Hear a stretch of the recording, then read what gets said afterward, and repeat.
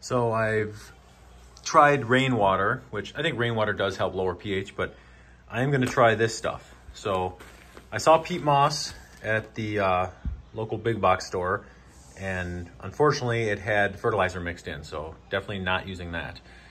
So I read that even this sphagnum moss wrapped up in a nylon and added right into the tank or to the filter can lower pH. So I'm gonna do a little bit of experimenting, we'll see.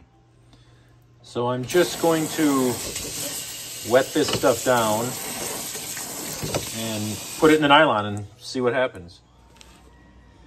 Okay, so this brown blob is the sphagnum moss in a nylon. So it didn't use that much of the package, thankfully. It's about $8. So I want to see if that will lower pH in the tank. But this is just sphagnum moss.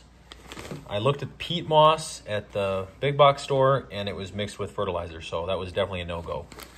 But I did read that sphagnum moss can also lower pH. So this just comes right out of Wisconsin, so it's local, and we will see if this amount right here added to the aquarium will lower the pH. There is the bag of sphagnum moss. It is just sitting right there, right by the little waterfall that comes off the filter. So I'm just gonna let it lay at the top there. It just floats. I don't know if it's gonna sink or not. I've never used this before. We'll see. I really do not think that the alligator satin turtles are gonna bother that bag whatsoever. They stay on the ground, first of all, and I just do not think they're gonna bother that. So I'll watch it closely though, we'll see.